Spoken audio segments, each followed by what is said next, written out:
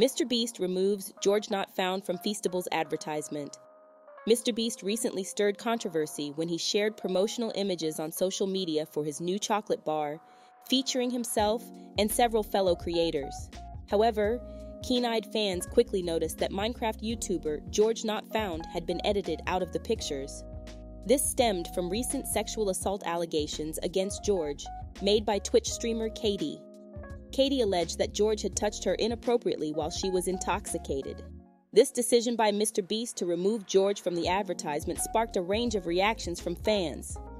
Some expressed disappointment, with one saying, "To be honest, it's wild when you hear the full story, it's cringe.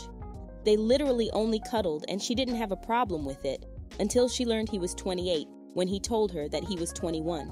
Which I get, it's disgusting that someone would lie about their age, it's crazy." Another user applauded MrBeast's decision, saying, "I'm glad to see MrBeast taking action and holding his collaborators accountable. It's important to take allegations seriously and prioritize accountability." So what are your thoughts? Share them in the comments below. Also, don't forget to like the video and subscribe.